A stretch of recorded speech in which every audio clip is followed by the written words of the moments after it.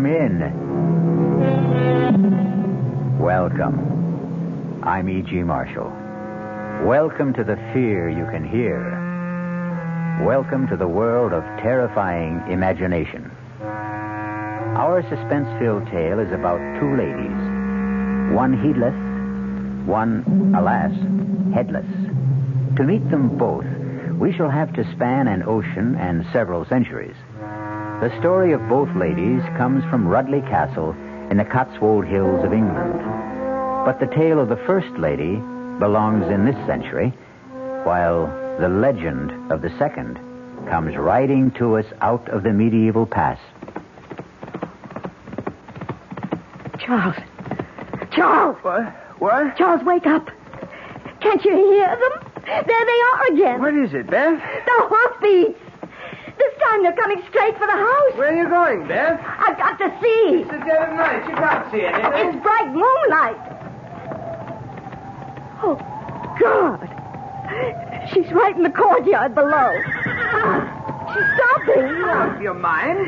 She's throwing back the hood of her cape. You come back to bed. Oh, she has no head. There's nothing out there. Oh, no. Her head in her hand. She's holding it up by the hair. Charles, come quick. All right, I'm coming. The face, it looks 1,000 years old. Oh, it's my face, Charles. Help me. It's me.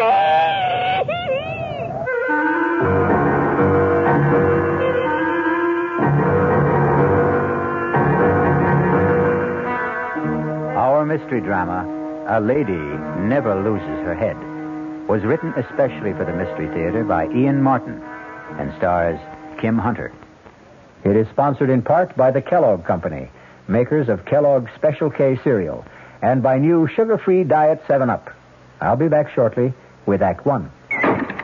Oh, somebody's been drinking my sugar-free Diet 7-Up, and it's all gone. Oh, actually, I saved a little. Oh, a bear. Hiya, Goldie. What's brewing? That's Miss Goldilocks to you. Oh, come on, kid. You mean you don't remember me? The cottage, the 3 chairs, the porridge? Baby bear. In the fur. Been a long time, Goldie. But baby bear. Just call me BB. You drank all the sugar-free Diet 7-Up, and I have to conduct another diet drink taste test today. Well, yeah, I saw the sign on the door. A professional taste tester, huh? But how can I conduct my taste test now? Why bother? I tried those other diet drinks, too. You'll notice there's still plenty of them around. Why not ask me? Well, okay, BB. Tell me, why did you drink all the sugar-free Diet 7-Up? I like the taste. Light, fresh, natural. Sugar-free Diet 7-Up is definitely unbearably delicious. Mm-hmm. The title of our tale is A Lady Never Loses Her Head. This has been an accepted dictum since the beginning of recorded history. But in the literal sense, in feudal times, a lady unfortunately could, and frequently did, lose her head. Thank heavens, of course, that is no longer possible. Or is it? Let's travel to London and start our narrative in the gloomy, gray atmosphere of Scotland Yard. Excuse me, Inspector. Yes, Crothers, what is it? Young lady outside to see you. Most attractive. Blue-eyed, blonde hair, about 24. American, about 5... Yes, I can do without the vital statistics. Does she have a name? Yes, sir. Beth Stanton, Miss. Beth Stanton? My old friend Biff's daughter. Well, don't just stand there, man. Bring her in. Right this way, Miss Stanton. Thank you, Sergeant. My dear girl, you are Biff Stanton's daughter, of course. Of course. Oh, how nice to meet you. Come in. Dear me, this is a pleasure. Oh, do sit down. Oh, thank you, Inspector Finchley. Tell me, what are you doing in England? Well, first, before anything, following Dad's orders and coming to see you. Also, I brought you something from him. Really? I should have brought it earlier or sent it, but well, after he died, I was a mess. For so long, it had just been the two of us. It took me a year to paste myself back together again. I wish I could have helped. At the very least, I should have come over for the funeral. Oh, there was none. Dad wouldn't have wanted that. I can imagine. Anyway, he wanted you to have this. Oh, no, I can't. No, you have to. Biff Stanton's wings. Any idea what they mean to an old fogey who went through the Battle of Britain shoulder to shoulder with him? I can tell you something, my dear. These mean more to me than the crown jewels. You're everything Dad said you'd be. Hello for real, Uncle Alfie. After that, what can I do to make England yours? Not a thing. It's already mine. Oh, how so? Well, it's mad, wild, out of sight. Here I was on the boat coming over, still fighting all the trauma of Dad's death, and suddenly I met this marvelous Englishman. Well... Only a little less marvelous than you turned out to be, of course. And just like that, I did a crazy thing. What was that? I married him. I'm not really Beth Stanton anymore. I'm Mrs. Charles Rudley. Well, dear me. Congratulations. I deserve them. I'm so lucky. Well, I'd like to meet your husband. What's he like? Too much. He's tall, black-haired, blue eyes, and just so Englishy English. Well, now, will you live here or in America? Oh, it has to be here because of Charles. Ah, what's his line of work? He doesn't have to work, actually, although he is a very fine artist. Well, I envy this chap in more ways than one. Why doesn't he have to work? Oh, well, because most of his time is spent in managing his estate. Ah. Which reminds me, I've got to run. I'm off to the ancestral home in the Cotswolds to take up my position as Lady of the Manor. Ah, Dorset, eh? Lovely country. Whereabouts? Chauncey Castle. I expect you know it. Well, I'm afraid I'm a bit shaky on Burke's peerage. Oh, Charles isn't an earl or a duke, really. It's just his family line. I don't even know what his title is exactly. Well, would you like me to find out? No, in this day and age, what does it matter? Now, Uncle Alfie, I must go. Charles went on ahead of me with his sister.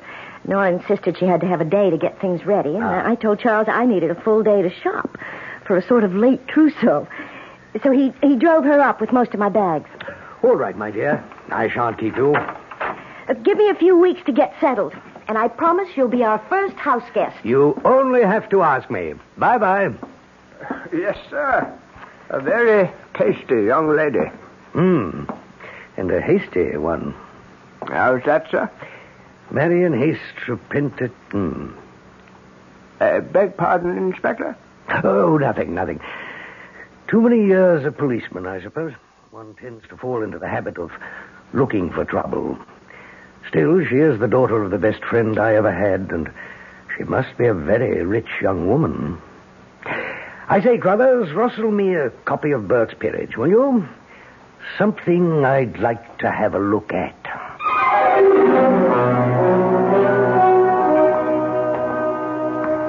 So, milady, how do you like your castle? Oh, Charles, it's something else. It's what? I mean it's too much. It's magnificent. It's breathtaking, thrilling. There just aren't enough words. But it's sort of creepy, too.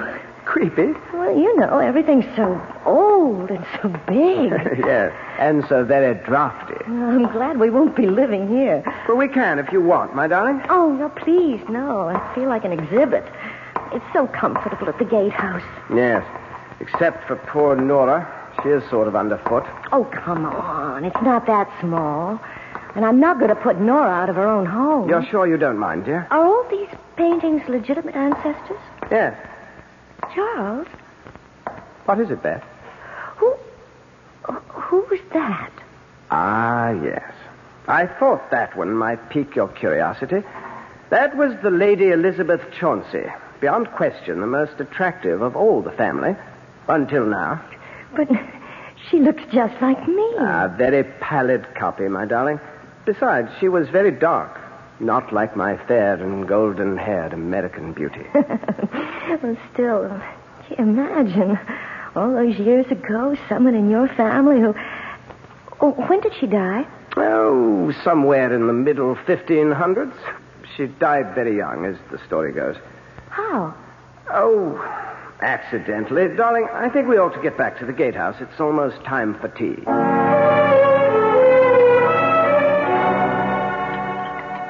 Do you some milk in your tea, Beth? No, thanks. Oh. Well, how did you like the castle? Oh, it's great. I mean, it's terribly impressive and fascinating and inexpressibly gloomy, damp, and musty. Well, I didn't say that. Oh, but it was what you were thinking. Oh, no, you're marvelous. Yes, I thought all of those things. I just hope Charles doesn't want to live there. Oh, heavens, dear, not a chance. You see all the rebuilding, refurbishing that's going on there? Yes, I did. That's why I thought maybe... Oh, not intended for private life, Beth. Strictly for the public. Beg pardon? Well, the only way of supporting these charming and historic white elephants is to open them to the public for a small fee, which mounts up. Oh, what a shame. Your own home. Poor Charles. Oh, he doesn't mind any more than I do. The place is much too big and full of cobwebs and ghosts. It gives me the shivers. Ghosts? You mean real ones that actually haunt? Well, if you want to believe in such things... Oh, the usual clanking of armor and dragging of chains. Except, of course, for the Lady Elizabeth. The one whose portrait I saw today? Oh, I'm not sure if I know you did. We've had a great many Elizabeths. Well, the very young one. The one who looked like me. Oh, that would be she. Yes, you do favor her.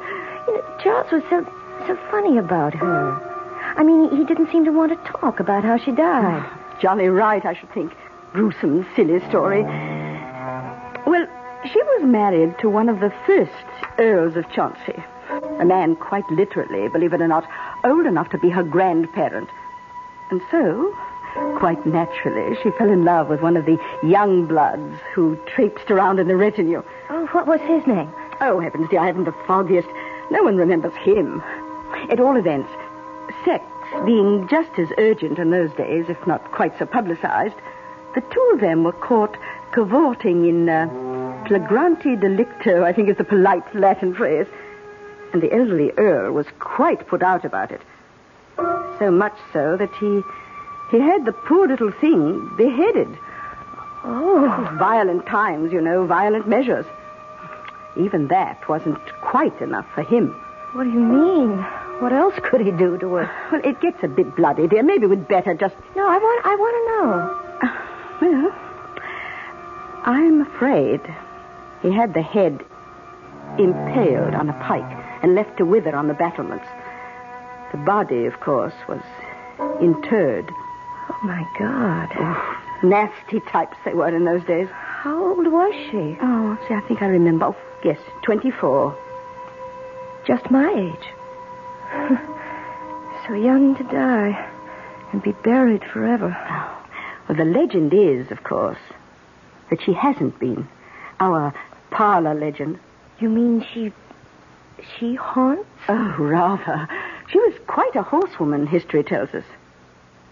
And any night, but particularly when the moon is full, she rides the grounds, searching for her lost head. She's quite famous locally. I must admit, when the wind's from the west, I sometimes swear myself I can hear the hoofbeats.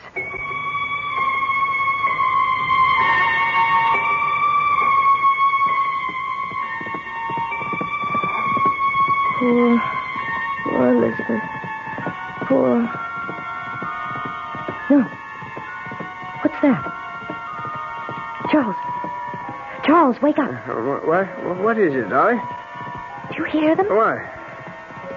Somebody riding a horse. It's 2:30 in the morning. But can't you hear them? You don't suppose Elizabeth... Oh, that stupid legend. I'm really quite furious at Nora. No, don't be, please. I expect I'm the stupid one. It's all so new to me. I'll settle down. Let me assist in that process. Darling. I don't hear the hoofbeats anymore. You never did. Just the excited beating of your husband's heart. Oh, I love you. And I love you. You're so lovely. I can't wait to paint you. I'll sit for you. Do you know what I'd like to do tomorrow? What? Make a life mask of you. Oh, how do you do that? You'll see. Tomorrow. You'll see. Charles really has something more sinister than history lurking in the dark corners of Chauncey Castle.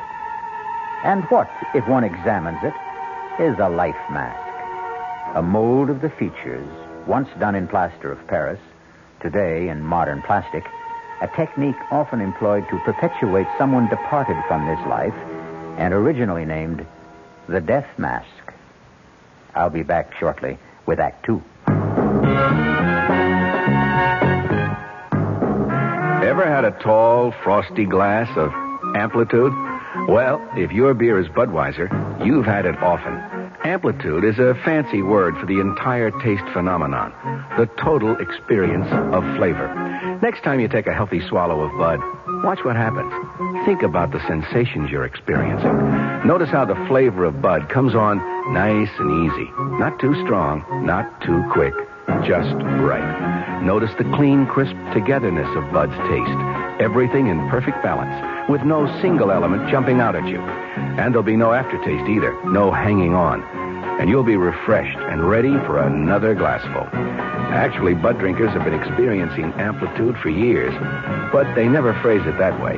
They just say Budweiser, and that says it all. Anheuser-Busch, St. Louis.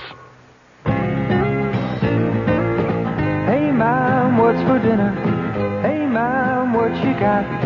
It's time to get ready for the great outdoors, and your ShopRite supermarket has everything you'll need for cookout dinners and fun in the sun. And for this week's dinners, ShopRite is featuring whole grade A frying chickens just 37 cents a pound. Roasting chickens up to 4 pounds, 47 cents a pound. Choice beef rib steaks $1.19 a pound. ShopRite Franks 89 cents a pound. Get all your outdoor cooking equipment and many great food values at your ShopRite supermarket. She loves the family. She wants the best. She does all that she can do. She lets ShopRite do the rest. Hey, Ma, what's for dinner? ShopRite has the answer.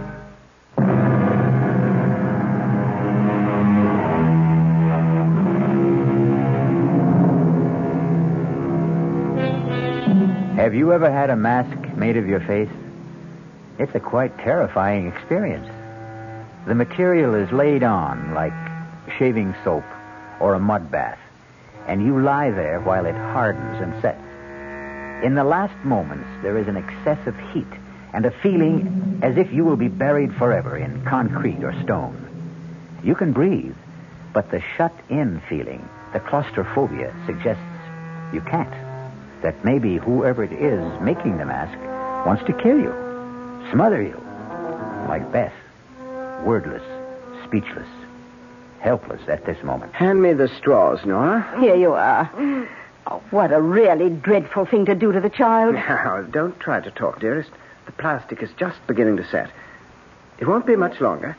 I'm going to have to cover your mouth now, so I'll put these straws in your nose, and you'll be able to breathe. Now, the thing is not to get panicky. Oh, the whole thing is perfectly barbarous. Shut up, Nora. There's not a thing in the world to worry about, Beth. It just sort of draws, and there's a feeling that it's clamping down. But it's soon over. Trust me, darling. Please don't worry about a thing.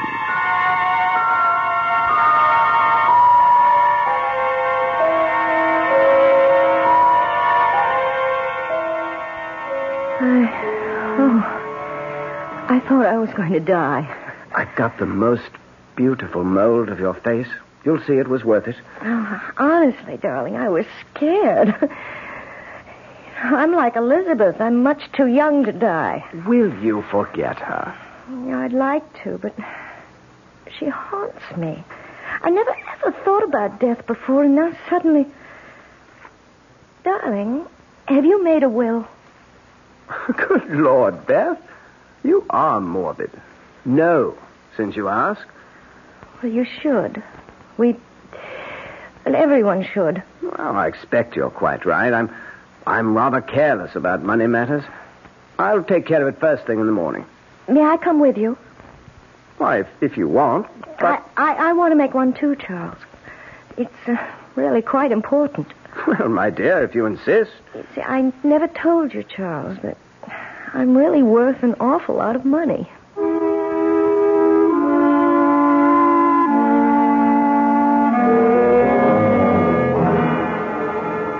Crothers. Yes, Inspector. Remember that chap in Margate we had to look into because he kept getting rid of well-to-do wives at quite a clip? That'd be Humbert, sir. Oh. Tall, dark chap with a thick beard. Made a joke about Bluebeard. Oh, did I? Have we a photo of him handy? Oh, I think I could dig one up. Why don't you? And, by the by, next weekend's Halloween. I think I might leave crime to the small fry and take a busman's holiday. Oh, you deserve it, sir. Where away? Well, I might take a run up to the Cotswolds. Sort of a sentimental journey, you might say. Morning, Beth. Special today, kippers. Oh, no, thank you. Not for me. Oh, out of sorts, dear. I didn't sleep so well. Just a little orange juice and coffee. Oh, absolutely. Well, anything wrong? Oh, no, not really. You know, I guess maybe I ought to look out for those toddies of yours. Why, Beth, nothing but a little Scotch, sugar, and lemon. I didn't mean I suspected the ingredients. It's just that maybe I can't handle quite so much whiskey. Oh, there was only a nip in there. Child, you do look a little wan. Should we have Dr. Yule in to have a glance at you, do you think? Oh, I can't need a doctor. I'm always so healthy. Oh, change of clime and all that, dear, and damp old England. Flu is always floating around. Why don't we just play safe? What do you think, Doctor? Oh, well, nothing serious, of course, but a high-strung young lady, you know. Well, sensitive, naturally, but high-strung. Well, you know Americans very suggestible. What is this notion she has about somebody on horseback without a head? I beg your pardon? Some legend about a girl who looked like her centuries ago. I haven't the foggiest idea. Yeah. Well, for the moment, there's no real concern. I've left a sedative to be filled at the pharmacist with your sister. Convenient thing she happens to be an RN.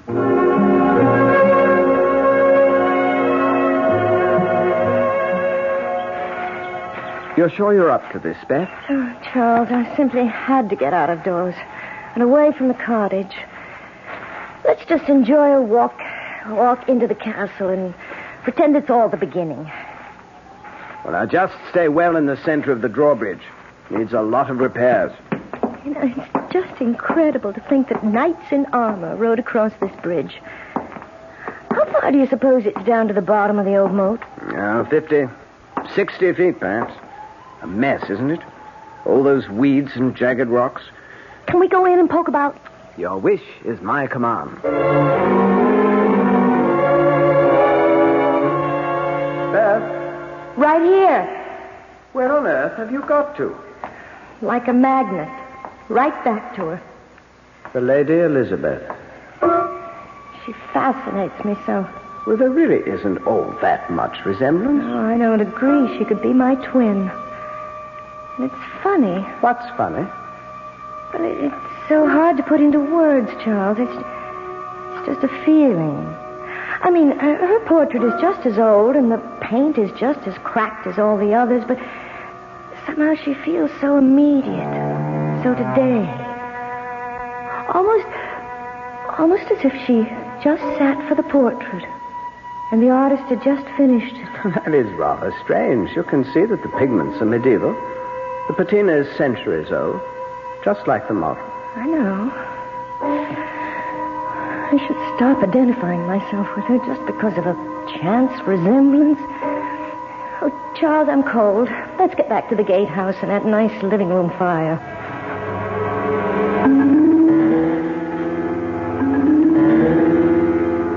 Oh, you do look a bit knocked about, Beth. Perhaps you ought to turn in a little early. I guess so. On top of everything else, I do think our damp weather does take a bit of getting used to. I have the kettle on the boil to whip you up a nice stout toddy. Oh, I don't want anything to drink. Oh, just a bit, love, to disguise the taste of old Dr. Yule's sedative. Why he has to stick to powders instead of up-to-date pills is beyond me. Oh, while you're brewing that toddy, I have some letters to finish. Letters? Oh, I've been very remiss. I have all sorts of friends and half-relations in America who don't even know I'm married. I've got to write them. Oh, of course. You go and get them finished. And I'll brew you up something nice to put you to sleep.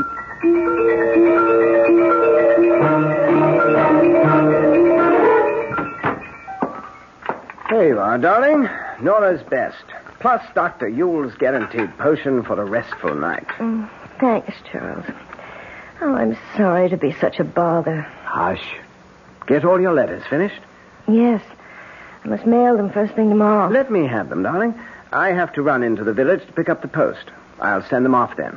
Okay. And by the by, I hate to bother you with this, but as long as you have pen in hand, want to look this over and sign it? What is it? That last will and testament that you insisted on making. Technically, I suppose I should have John and Nellie witness your signing, but I'm sure they'll take the will for the deed, if you'll excuse a complicated pun. Sign it later. Oh, yes, let's get it out of the way. I have enough morbid thoughts as it is. What morbid thoughts? There. I hope to God it never has to be executed. Amen. Now drink your toddy, and it will relax you. All you need is a good night's sleep. I'd give anything for that. If I could just stop dreaming about her, or hearing those hoofbeats. Charles. What, dear? You don't think I'm going crazy, losing my mind? Oh, now, come on. Drink up. And I'll hold you tight till you go to sleep. That's strong. But it does feel good. Charles, you're so good to me. How can I ever repay you? You will, darling. You will.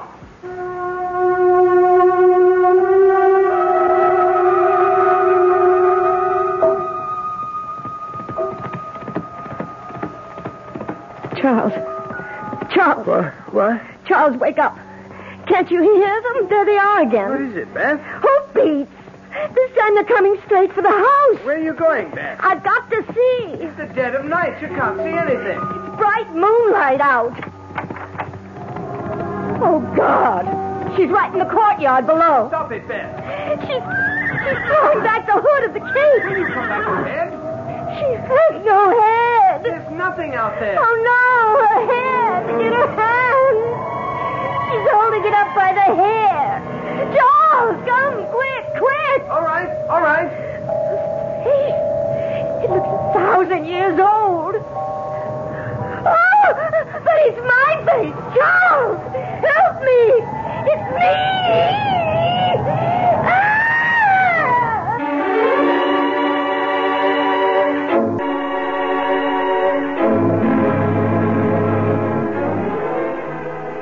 More and more, the question narrows itself down to a very simple one. Which lady has lost her head completely? Elizabeth from the past, who will not stay at rest? Or Beth from the present, who seems bound to raise her from the grave? I'll be back with at least some of the answers when I return shortly with Act 3. And now another story of the ball and chain as Kellogg's Special K presents Veronica and Jeff. Oh, Jeffrey, isn't this romantic? Out in a quiet lake at night with you rowing the boat. Yes, Veronica, it's really neat. Jeffrey, what was that? Frogs. Frogs that go bonk? They're pretty weird frogs. Oh, Jeffrey, you're such a card. You have a ball and chain, like the ones they use in those Special K commercials. Yes, Veronica. It symbolizes my few pounds of extra weight.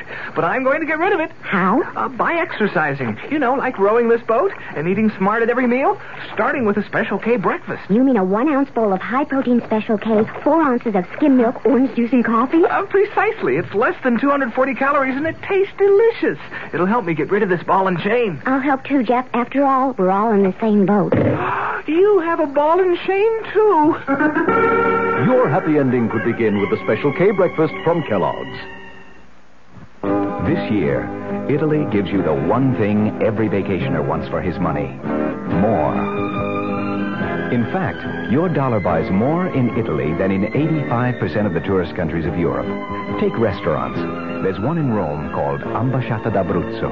Without asking you, the waiter brings a whole ham, 24 kinds of sausage, a huge antipasto, and 3 courses of pasta. When you've consumed all this, the waiter finally asks, "What would you like to eat?" You order the meat platter and get 6 kinds of roasts. After a salad, cheese, fruit, and cake, the waiter now asks, "How much would you like to pay?" You agree to $5 a person. And how do you get to this feast? On Alitalia. No other airline flies only 747s nonstop from New York to Italy. Call an expert, your travel agent, or Alitalia, and come to Alitalia's Italy, where you get more than you dreamed of for less than you thought. Based on exchange rates as of April 1st, 1974. North Jersey is certainly getting a higher yield this spring, especially with Suburban Savings' special high-yield savings certificate that you can raise for fun and profit. All you have to do is plant a modest $2,500 minimum in Suburban's limited-issue 7.50% savings certificate. Then put your certificate in a nice, safe place.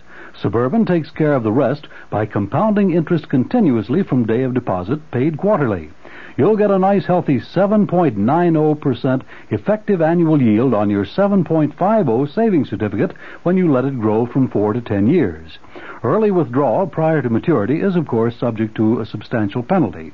So for a nice, healthy 7.90% annual effective yield, grow Suburban 7.50% savings certificate for fun and profit at any Suburban saving office in Bayonne, Edgewater, Elmwood Park, Emerson, Hackettstown, Morris Plains, Nutley, Paramus, and Sparta.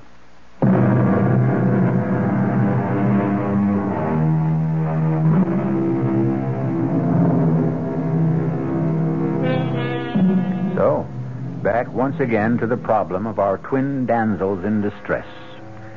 The medieval one has vanished into thin air by now, if indeed she ever materialized from there, while our modern Beth has confounded us and her husband by doing something quite medieval, or at least old-fashioned. Beth? Mm-hmm. Beth?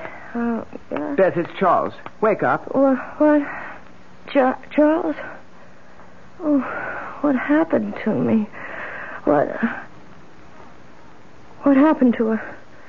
Charles. Now, darling, listen to me. There was nobody there. Oh, but I saw her sitting side saddle on the horse, and when she dropped the hood... Beth, it was a dream. She had no head at all, except in her hand. You've got to stop it, Beth. She was holding it by the hair, and the face was all wrinkled like a mummy. Beth, And it was my face, just like me. And do you know what she was doing?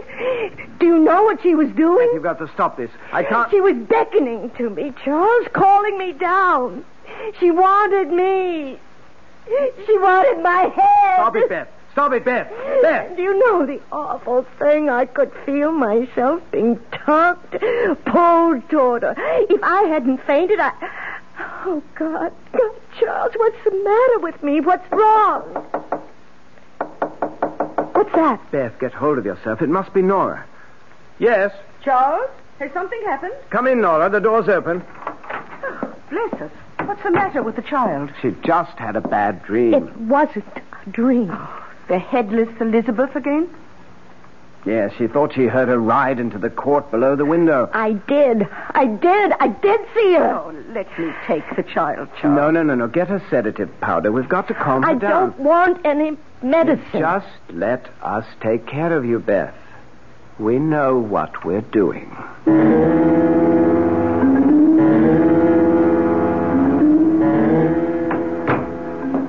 Well, I think we've got her under control now. I'm so sorry to rout you out so early in the morning, particularly on All Hallows Day. Oh, that's quite all right, Mr. Rudley, quite all right. You'd never have gotten her calmed down without a shot from me. Oh, silly children and their Halloween pranks. I can't imagine how they got this far out of the village. Did you see this apparition that scared Mrs. Rudley so? Oh, good Lord, no. By the time I got to the window, the yard was bare. How the young'uns could have disappeared so far? Oh, I don't think this was any childish prank. What? No, it's something much more serious, I'm afraid.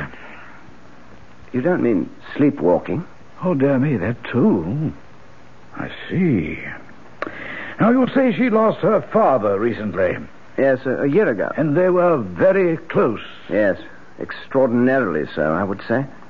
What is it, Doctor? You don't think... I'll tell you what I do think, Mr. Rudley, and I'm going to be very honest. This case, your wife's problem, is far beyond a country doctor like myself. I think she needs psychiatric help. Oh, no. For her own sake. If it weren't for the fact that your sister is a registered nurse, my recommendation would be to have her immediately hospitalized. Psychiatric diagnosis is still my recommendation. I believe it's vital to keep her from harming herself. Harming herself? How? Oh, I don't know that. But I do know that for whatever reason she is, well, in layman's terms, a nervous wreck. Hypertense, in spite of all the sedation I've been giving her. Subject to delusions and the victim of a death wish. You must get help very quickly. Help from a specialist. And she should not be left alone for a moment. Well, that's quite a blow. I'm sorry, but even suicide is not out of the question. Good Lord. I wonder, could I talk to her now? Well, she may be a bit drowsy, but if she's not asleep, yes. Now, I'd like to suggest some doctors... Doctor, I want you to. I have to go into the village to pick up the post. Would you mind dropping me? We can talk on the way. Splendid. I'll only be a minute. I want to go back to Beth. Meet you at your car. Oh, it's you, Charles. Is she asleep? No, I'm awake. Charles? Yes, darling. Don't leave me. Stay with me. Don't leave me. Of course I won't leave you. You can't get rid of me. I've been very silly, haven't I? I can't quite remember. There's nothing to remember. What you need's a nice long sleep. And while you're having it, I'm going to the village for a few minutes, get the post, and a few things we need for dinner. And the post? Mail? Oh, yes, don't forget to mail my letters. I should say not.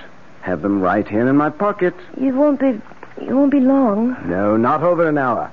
And Nora will be right here with you every moment I'm gone. Beth, dear, don't you worry. Charles and I know just how to take care of you.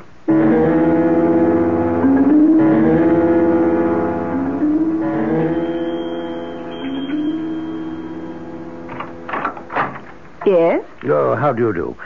Are Mr. and Mrs. Rudley at home? Oh, no, I'm sorry. Mr. Rudley's off to the village, and I'm afraid Mrs. Rudley is indisposed. Oh, I'm sorry. Not serious, I hope? Oh, no, just a little bout with the flu. May I say who was calling? Oh, yes, of course. Alfred Finchley. Oh, well, are you a friend of Mrs. Rudley's? No, not really.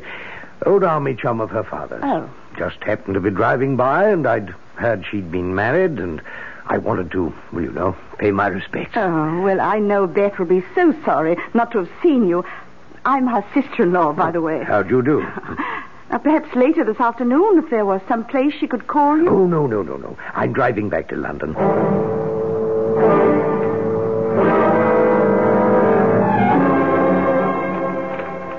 Well, that's the lot, Mr. Rudley. You owe me tuppence on the one overweight letter. There you are, Mr. Morgan. Anything to go out, sir? No letters this time. I thought I saw some in your pocket. No, these are not going to be posted. I'll take care of those myself. As you will, sir. It's just opening time.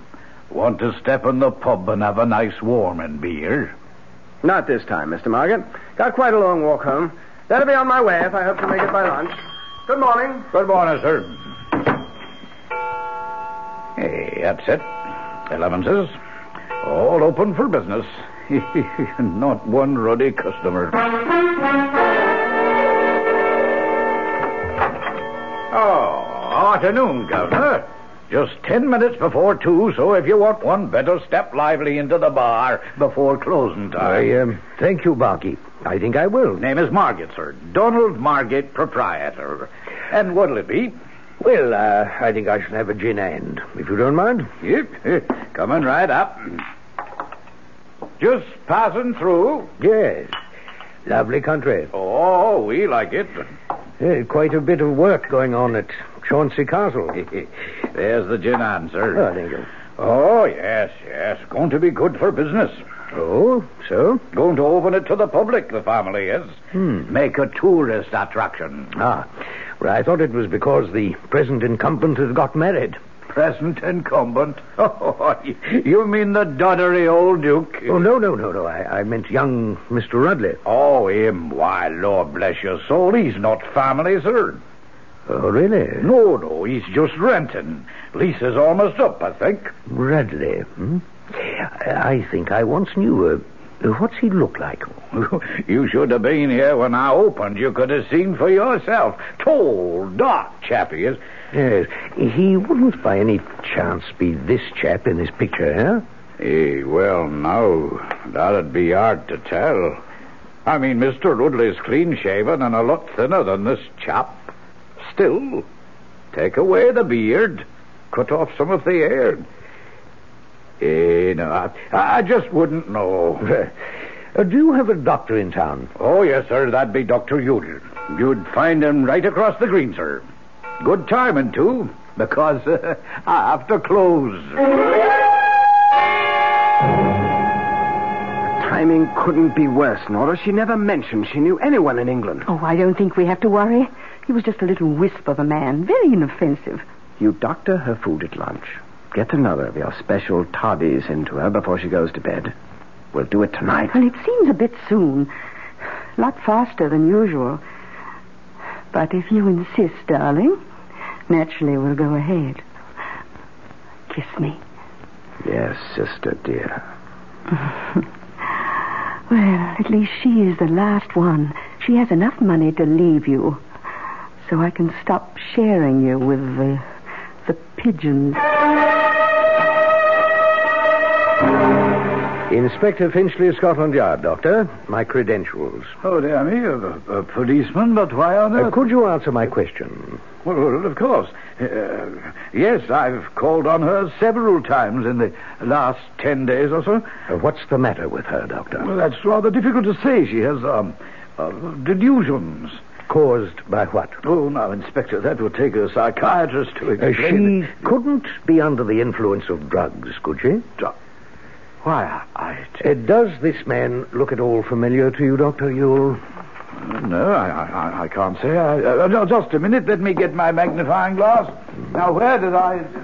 Oh, yes, here it is. Yes. Oh, yes, by George. Partly the facial structure, of course, but this is what did it. You see that old scar there bisecting the left eyebrow, more or less? Yes. Something a doctor would notice because it wasn't a very good job of suturing. Yes, I think I could swear. Shave off the mustache, the beard, and the sideburns. And by George, you'd have Charles Rudley. Or George Humbert.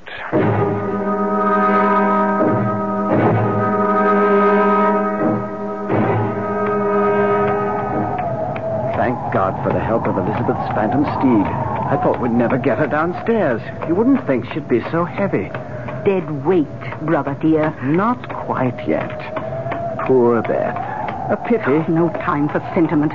She's worth a lot more to us, dead. Now help me get her off the horse and then get him back to the stable and call the doctor. After you throw her over into the moat, you'd better make very sure she's dead. I'll make sure. All right. I'll get her off the horse. Stand still, Rudley. Just hold it right there. What? I've got you covered. This is the police. Don't move. Oh, you fool. Well, they're not going to get me. It's too late. Get out of my way. Watch it. Don't shoot after the horse. We don't want to harm the girl.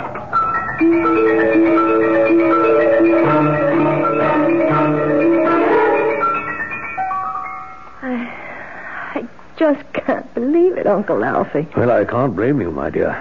Nasty chap you got mixed up with. 3 others before you he got away with. The same way? With variations. He got a little too fancy on this one. The false portrait, but the apparent nervous ailments and the sleepwalking were the key to all of them. I feel as though I'm going to be sick.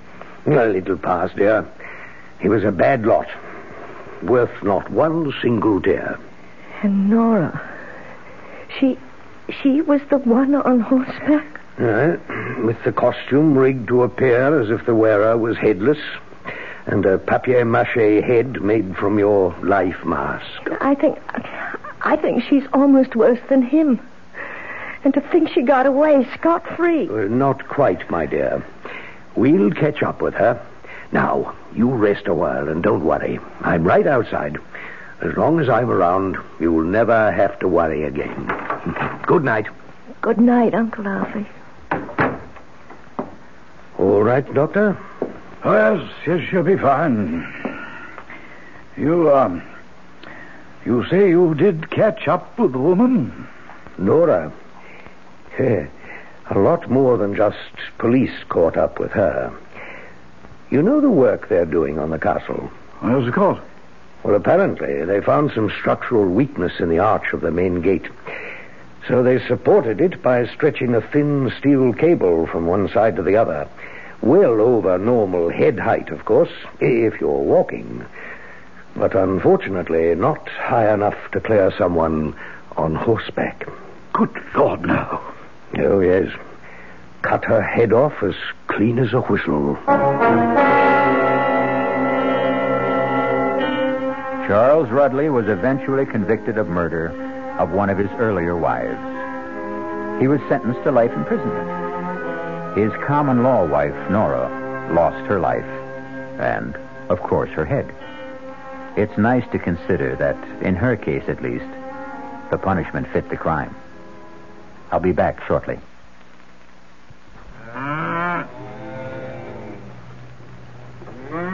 Well, good evening, Mystery Theater fans. This is Gene Shepard, and we're sitting here having a very friendly roundtable discussion with many of our listeners who gather nightly here at the 710 spot on the dial.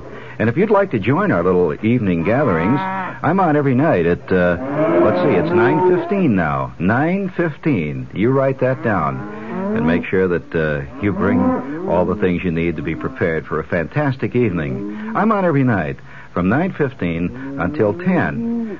Join our little group some night. We sit around and discuss the world and enjoy life and walk around in the weeds and just be people. 9:15 on WOR. From the WR newsroom, the winner of the 100th running of the Kentucky Derby, Cannonade. Details upcoming in the news at 6 with Roger Skibinis. An invitation. This is Peter Roberts. Join us Sunday morning, 8:15 to 10 here on WOR for Rambling with Roberts. 2 hours of music, specially selected for Sunday morning listening pleasure, along with bits of weather information, news headlines, bits of trivia such as the fact that a man from Onowa, Iowa, received a patent for what he called Eskimo pie, which was ice cream coated with chocolate. It all happened in 1922. It may not seem like very much in the way of history, but it does take place, these little bits of trivia and information, on Rambling with Roberts. So, of a Sunday morning, make a note. 8:15 to 10, right here at 710 on your dial, come Rambling with Roberts. You don't have to give us an RSVP, just be on hand. Thank you.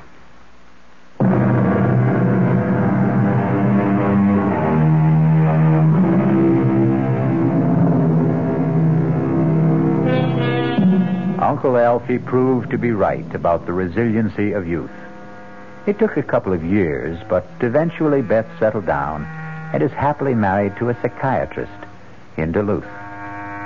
As for this fable itself, it also goes to prove that time not only heals all wounds, but eventually wounds all heals. Our cast included Kim Hunter, Nick Pryor, Bryna Rayburn, Ian Martin, and Court Benson. The entire production was under the direction of Himan Brown. And now, a preview of our next tale. This is a voodoo doll. All of him is made with things that once belonged to Truedo. There's one last thing I needed to make the spell work. The weapon. Now at last I have in my hand the instrument of destruction. I straighten out the circle, turn the head to the sky, and death the tail towards the ground, and strike. What have I done, Mr. Ramsey? You drove the bracelet like a knife straight through the doll's head. From temple to temple, Hernando Trujillo will be dead by midnight, and we will all be free. Radio Mystery Theater was sponsored in part by Anheuser-Busch Incorporated, brewers of Budweiser. This is E.G. Marshall inviting you to return to our Mystery Theater for another adventure in the macabre. Until next time, pleasant dreams.